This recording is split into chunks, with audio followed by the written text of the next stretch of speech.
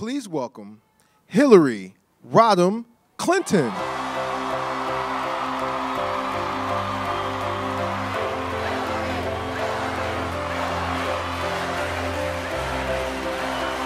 Thank you so very, very much.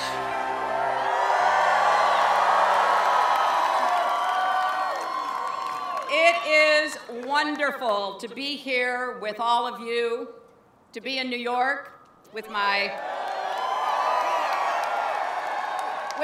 family, with so many friends, including so many New Yorkers who gave me the honor of serving them in the Senate for 8 years.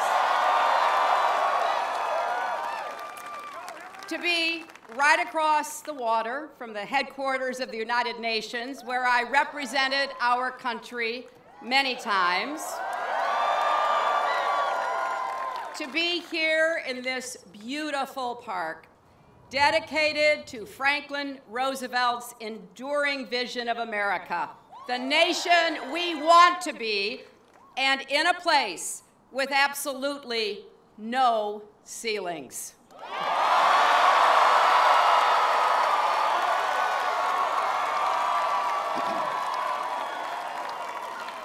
You know, President Roosevelt's four freedoms are a testament to our nation's unmatched aspirations and a reminder of our unfinished work at home and abroad.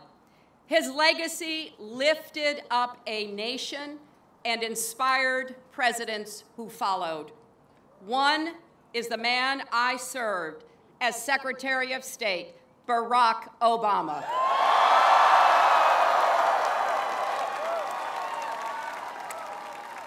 And another is my husband, Bill Clinton.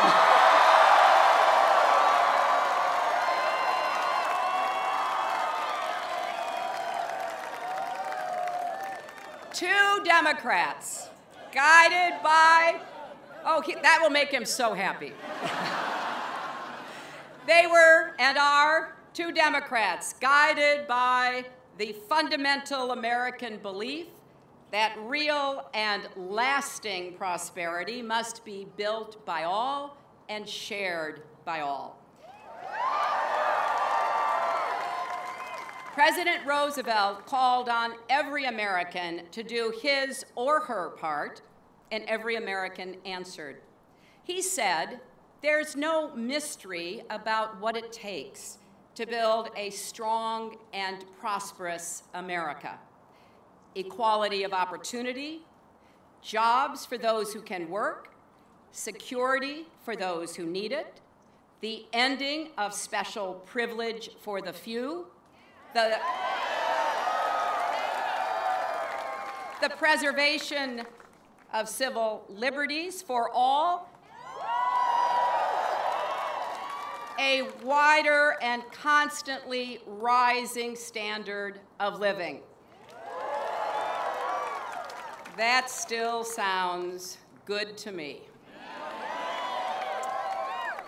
It's America's basic bargain. If you do your part, you ought to be able to get ahead. And when everybody does their part, America gets ahead too. That bargain inspired generations of families, including my own. It's what kept my grandfather going to work in the same Scranton lace mill every day for 50 years.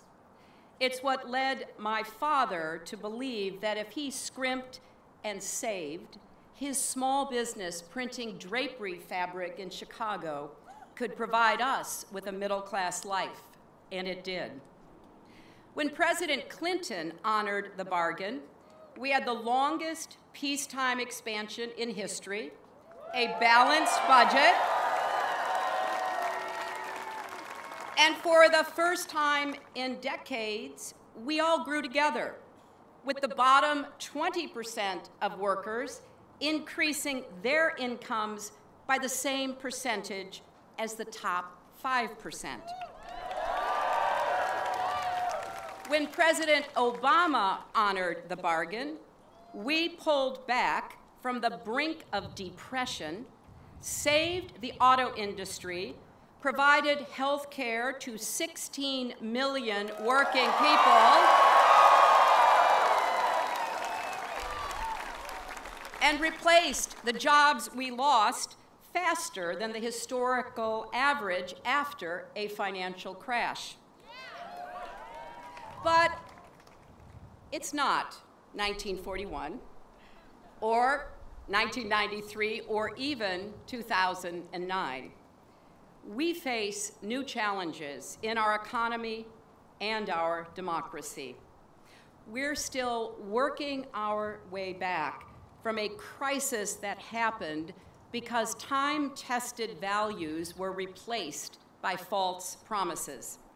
Instead of an economy built by every American, for every American, we were told that if we let those at the top pay lower taxes and bend the rules, their success would trickle down to everyone else. What happened? Well, instead of a balanced budget with surpluses that could have eventually paid off our national debt, the Republicans twice cut taxes for the wealthiest, borrowed money from other countries to pay for 2 wars, and family incomes dropped. You know where we ended up. Except it wasn't the end. As we have since our founding, Americans made a new beginning. You worked extra shifts, took second jobs, postponed home repairs. You figured out how to make it work. And now people are beginning to think about their future again. Going to college, starting a business, buying a house, finally being able to put away something for retirement. So we're standing again, but we all know we're not yet running the way America should. You see corporations making record profits with CEOs making record pay, but your paychecks have barely budged. While many of you are working multiple jobs to make ends meet, you see the top 25 hedge fund managers making more than all of America's kindergarten teachers combined, and often paying a lower tax rate. So, you have to wonder, when does my hard work pay off? When does my family get ahead? When? I say now.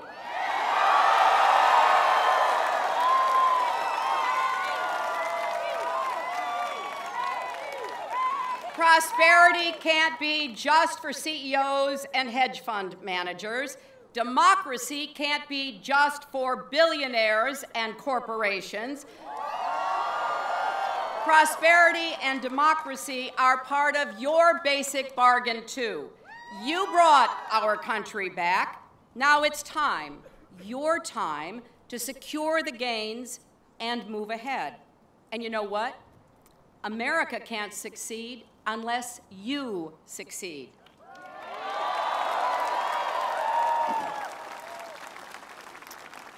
That is why I am running for President of the United States.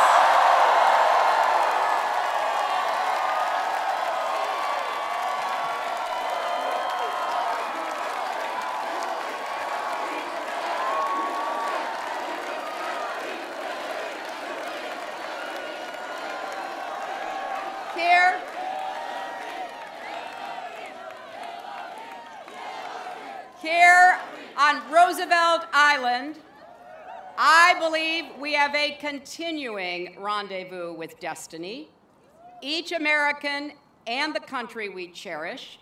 I'm running to make our economy work for you and for every American, for the successful and the struggling, for the innovators and inventors, for those breaking barriers in technology and discovering cures for diseases, for the factory workers and food servers who stand on their feet all day, for the nurses who work the night shift, for the truckers who drive for hours and the farmers who feed us, for the veterans who served our country, for the small business owners who took a risk, for everyone who's ever been knocked down but refused to be knocked out.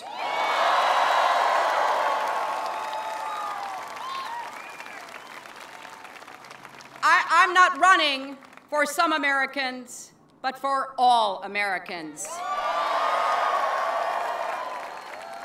Our country's challenges didn't begin with the Great Recession, and they won't end with the recovery. For decades, Americans have been buffeted by powerful currents. Advances in technology and the rise of global trade have created whole new areas of economic activity and opened new markets for our exports, but they have also displaced jobs and undercut wages for millions of Americans.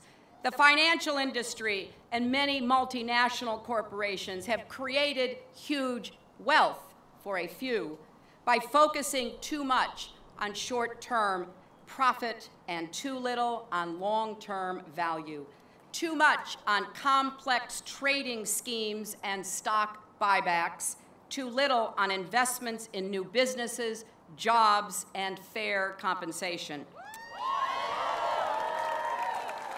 Our political system is so paralyzed by gridlock and dysfunction that most Americans have lost confidence that anything can actually get done. And they've lost trust in the ability of both government and big business to change course. Now, we can blame historic forces beyond our control for some of this, but the choices we've made as a nation, leaders and citizens alike, have also played a big role. Our next president must work with Congress and every other willing partner across our entire country. And I will do just that to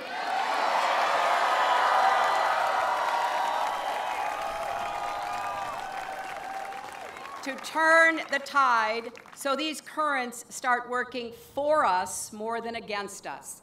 At our best, that's what Americans do. We're problem solvers, not deniers. We don't hide from change, we harness it. But we can't do that if we go back to the top-down economic policies that failed us before. Americans have come too far to see our progress ripped away. Now, there may be some new voices in the presidential Republican choir, but they're all singing the same old song, a song called Yesterday.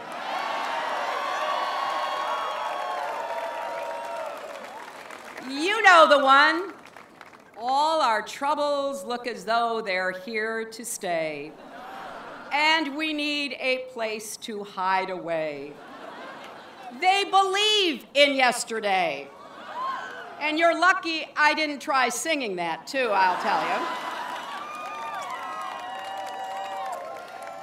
These Republicans trip over themselves, promising lower taxes for the wealthy and fewer rules for the biggest corporations without regard for how that will make income inequality even worse.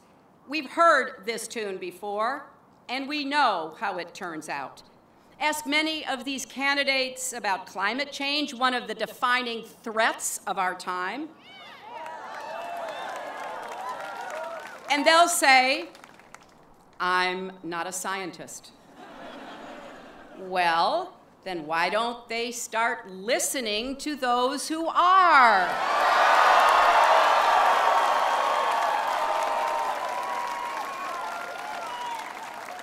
They pledge to wipe out tough rules on Wall Street rather than rein in the banks that are still too risky, courting future failures in a case that can only be considered mass amnesia. They want to take away health insurance from more than 16 million Americans without any credible alternative. They shame and blame women rather than respect our right to make our own reproductive health decisions.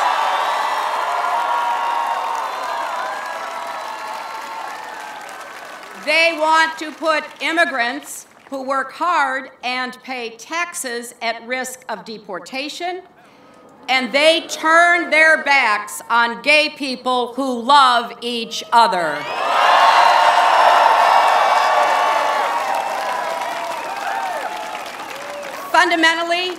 Fundamentally, they reject what it takes to build an inclusive economy.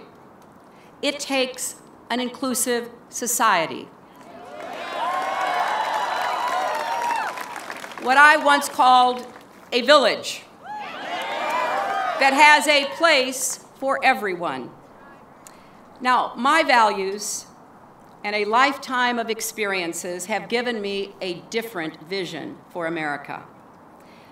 I believe that success isn't measured by how much the wealthiest Americans have, but by how many children climb out of poverty. How many startups and small businesses open and thrive? How many young people go to college without drowning in debt? How many people find a good job? How many families get ahead and stay ahead?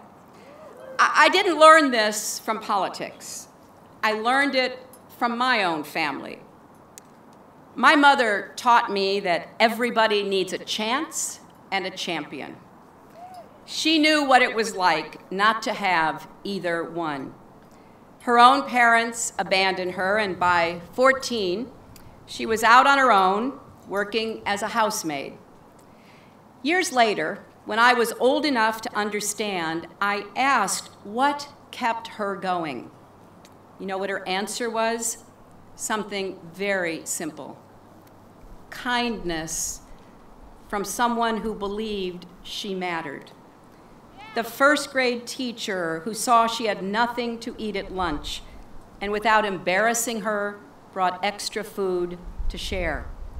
The woman whose house she cleaned, letting her go to high school so long as her work got done, that was a bargain she leapt to accept.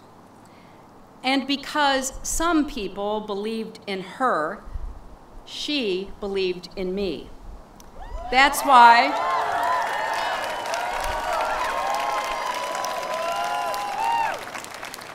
I believe with all my heart in America and in the potential of every American to meet every challenge, to be resilient no matter what the world throws at you, to solve the toughest problems. I believe we can do all these things because I've seen it happen. As a young girl, I signed up at my Methodist church to babysit the children of Mexican farm workers while their parents worked in the fields on the weekends. And later, as a law student, I advocated for Congress to require better working and living conditions for farm workers whose children deserved better opportunities. My first job out of law school was for the Children's Defense Fund. I walked door to door to find out how many children with disabilities couldn't go to school and to help build the case for a law guaranteeing them access to education. As a leader of the Legal Services Corporation, I defended the right of poor people to have a lawyer, and I saw lives changed because an abusive marriage ended or an illegal eviction stopped. In Arkansas, I supervised law students who represented clients in courts and prisons, organized scholarships for single parents going to college, led efforts for better schools and health care, and personally knew the people whose lives were improved. As senator, I had the honor of representing brave firefighters, police officers, EMTs, construction workers, and volunteers who ran toward danger on 9/11 and stayed there, becoming sick themselves. It took years of effort, but Congress finally approved the health care they needed. There are so many faces and stories that I carry with me of people who gave their best and then needed help themselves. Just weeks ago, I met another person like that, a single mom, juggling a job and classes at community college while raising 3 kids. She doesn't expect anything to come easy, but she did ask me what more can be done so it isn't quite so hard for families like hers. I want to be her champion and your champion.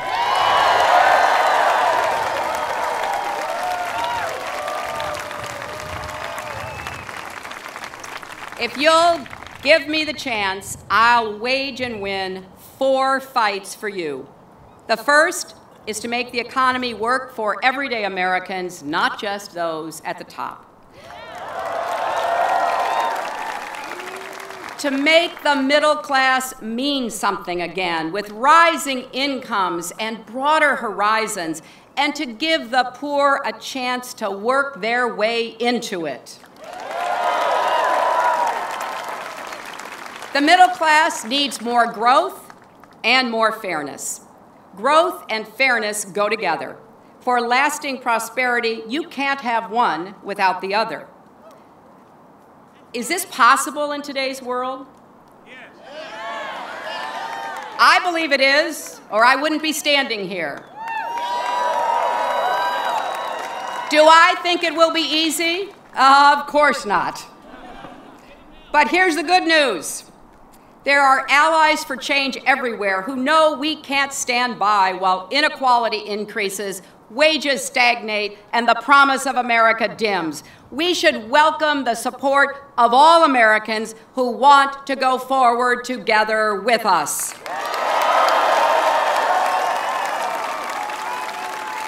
There are public officials who know Americans need a better deal, business leaders who want higher pay for employees, equal pay for women, and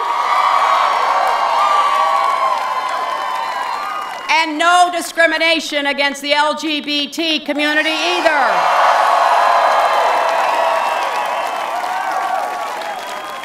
There are leaders of finance who want less short-term trading and more long-term investing.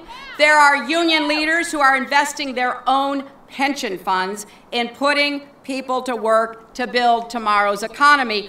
We need everyone to come to the table and work with us.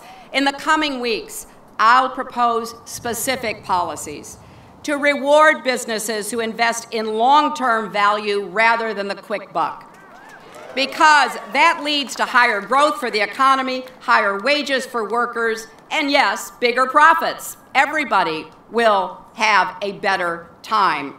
I will rewrite the tax code so it rewards hard work and investments here at home, not quick trades or stashing profits overseas. I will give new incentives to companies that give their employees a fair share of the profits their hard work earns. We will unleash a new generation of entrepreneurs and small business owners by providing tax relief, cutting red tape, and making it easier to get a small business loan. We will restore America to the cutting edge of innovation, science, and research by increasing both public and private investments. And we will make America the clean energy superpower of the 21st century. developing renewable power, wind, solar, advanced biofuels, building cleaner power plants, smarter electric grids, greener buildings, using additional fees and royalties from fossil fuel extraction to protect the environment, and ease the transition for distressed communities to a more diverse and sustainable economic future, from coal country to Indian country, from small towns in the Mississippi Delta to the Rio Grande Valley to our inner cities. We have to help our fellow Americans. Now, this will create millions of jobs and countless new businesses and enable America to lead the global fight against climate change. We will also connect workers to their jobs and businesses. Customers will have a better chance to actually get where they need and get what they desire, with roads, railways, bridges, airports, ports, and broadband brought up to global standards for the 21st century. We will establish an infrastructure bank and sell bonds to pay for some of these improvements. Now, building an economy for tomorrow also requires investing in our most important asset, our people, beginning with our youngest. That's why I will propose that we make preschool and quality childcare available to every child in America.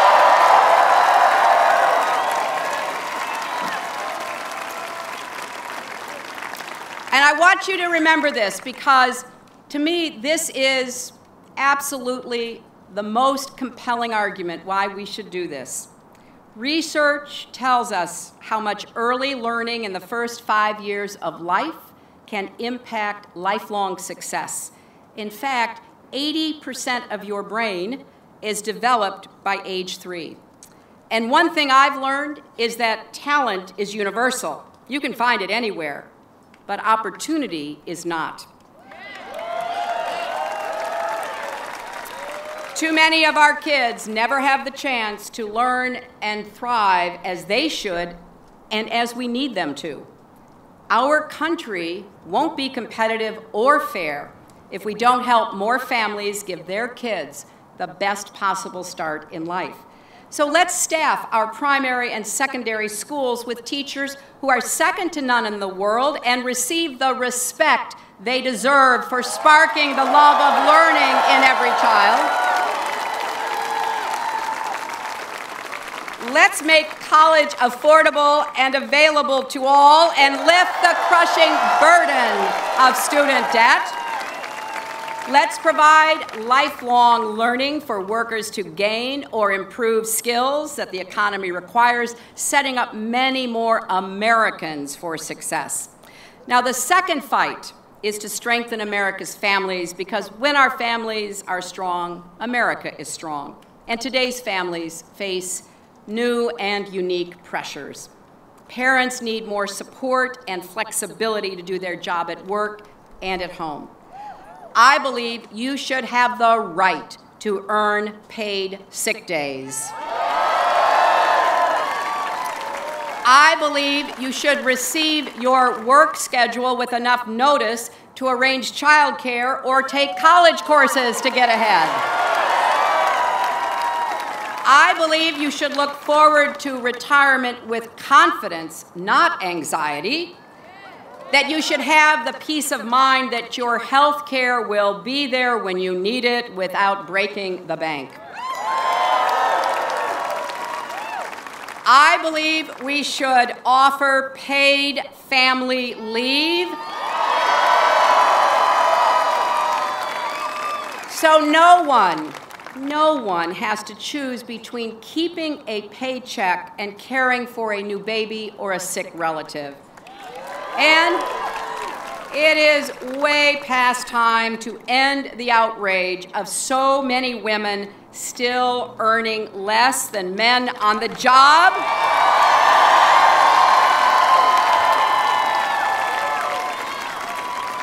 And women of color often making even less. This isn't a women's issue. It's a family issue, just like raising the minimum wage is a family issue. Expanding childcare is a family issue. Declining marriage rates is a family issue. The unequal rates of incarceration is a family issue. Helping more people with an addiction or a mental health problem get help is a family issue.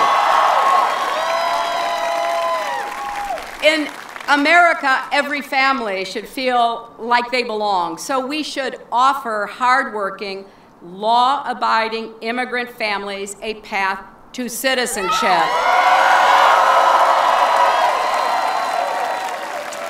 Not second-class status. And we should ban discrimination against LGBT Americans and their families so they can live, learn, marry, and work just like everybody else. You know, America's diversity, our openness, our devotion to human rights and freedom is what's drawn so many to our shores, what's inspired people all over the world. I know, I've seen it with my own eyes. And these are also the qualities that prepare us well for the demands of a world that is more interconnected than ever before. So we have a third fight, to harness all of America's power, smarts, and values to maintain our leadership for peace, security, and prosperity. No other country on earth is better positioned to thrive in the 21st century. No other country is better equipped to meet traditional threats from countries like Russia, North Korea, and Iran, and to deal with the rise of new powers like China. No other country is better prepared to meet emerging threats from cyber attacks, transnational terror networks like ISIS, and diseases that spread across oceans and continents. As your president, I'll do whatever it takes to keep Americans safe.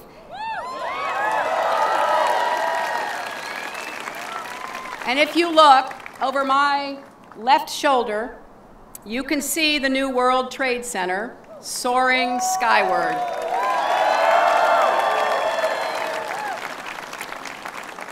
As a senator from New York, I dedicated myself to getting our city and state the help we needed to recover.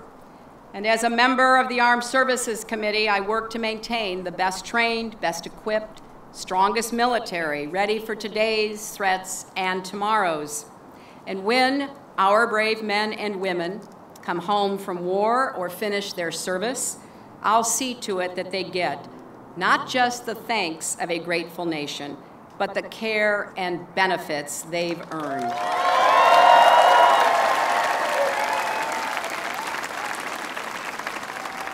I've stood up to adversaries like Putin and reinforced allies like Israel, and I was in the Situation Room on the day we got bin Laden. But I know we have to be smart as well as strong. Meeting today's global challenges requires every element of America's power, including skillful diplomacy, economic influence, and building partnerships to improve lives around the world with people, not just their governments. There are a lot of trouble spots in the world, but there's a lot of good news out there too. I believe the future holds far more opportunities than threats if we exercise creative and confident leadership that enables us to shape global events rather than be shaped by them. And we all know that in order to be strong in the world, we first have to be strong at home. That's why we have to win the fourth fight, reforming our government and revitalizing our democracy so that it works for everyday Americans. We have to stop the endless flow of secret, unaccountable money that is distorting our elections, corrupting our political process, and drowning out the voices of our people. We need justices on the Supreme Court who will protect every citizen's right to vote, rather than every corporation's right to buy elections. If necessary, I will support a constitutional amendment to undo the Supreme Court's decision in Citizens United.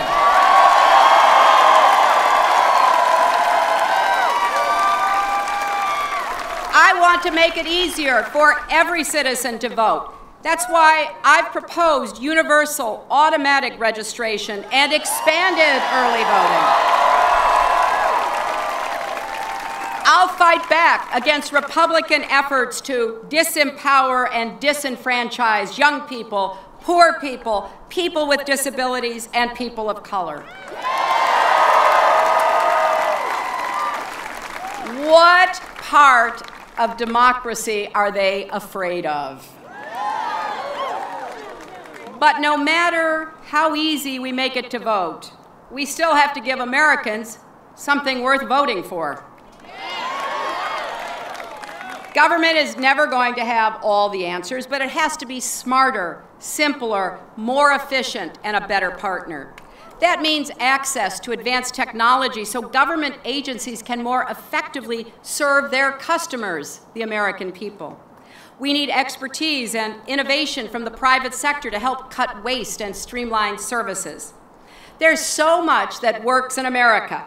For every problem we face, someone, somewhere in America is solving it. Silicon Valley cracked the code on sharing and scaling a while ago. Many states are pioneering new ways to deliver services. I want to help Washington catch up. To do that, we need a political system that produces results by solving problems that hold us back, not one overwhelmed by extreme partisanship and inflexibility. Now, I'll always seek common ground with friend and opponent alike, but I'll also stand my ground when I must.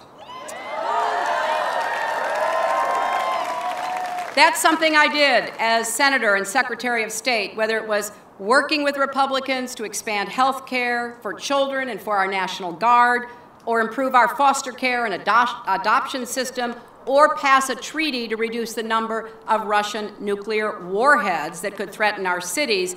And it is something I will always do as your president. We Americans may differ, bicker, stumble, and fall, but we are at our best when we pick each other up, when we have each other's back.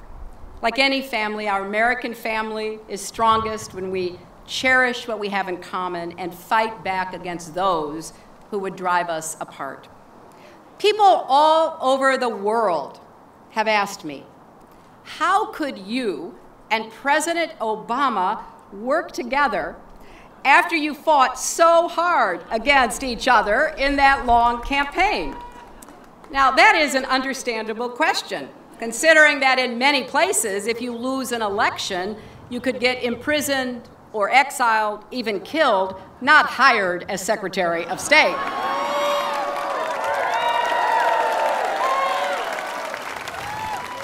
But President Obama asked me to serve, and I accepted because we both love our country.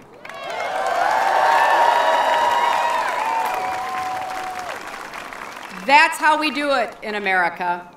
With that same spirit, together we can win these 4 fights. We can build an economy where hard work is rewarded. We can strengthen our families. We can defend our country and increase our opportunities all over the world. And we can renew the promise of our democracy if we all do our part in our families, in our businesses, unions, houses of worship, schools, and yes, in the voting booth. I want you to join me in this effort. Help me build this campaign and make it your own.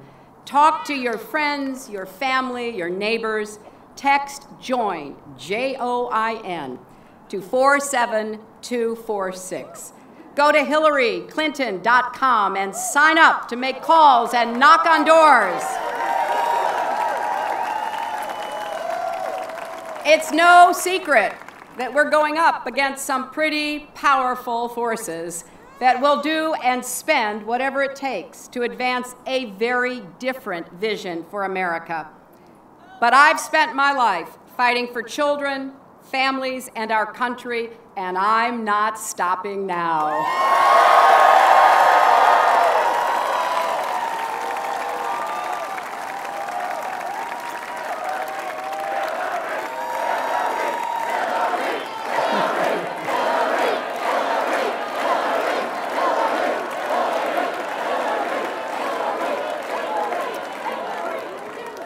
Now, I know how hard this job is. I've seen it up close and personal. All our presidents come into office looking so vigorous, and then we watch their hair grow grayer and grayer. Well, I may not be the youngest candidate in this race, but I will be the youngest woman president in the history of the United States.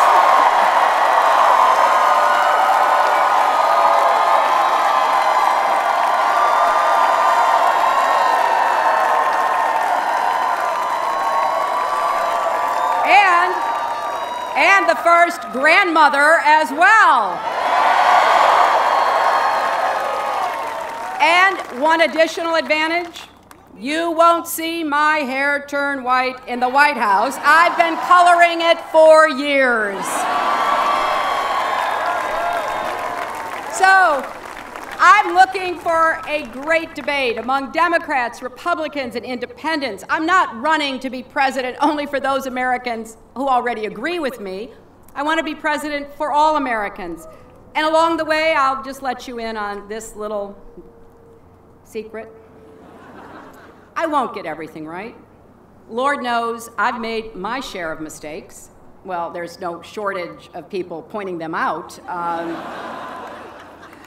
And I certainly haven't won every battle I've fought, but leadership means perseverance and hard choices. You have to push through the setbacks and the disappointments and keep at it.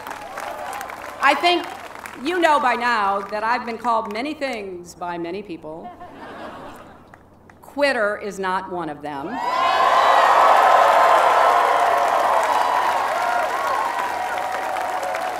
Like so much else in my life, I got this from my mother. When I was a girl, she never let me back down from any bully or barrier. In her later years, Mom lived with us, and she was still teaching me the same lessons. I'd come home from a hard day at the Senate or the State Department, sit down with her at the small table in our breakfast nook, and just let everything pour out. And she would remind me why we keep fighting, even when the odds are long and the opposition is fierce. I can still hear her saying, life's not about what happens to you. It's about what you do with what happens to you. So get back out there.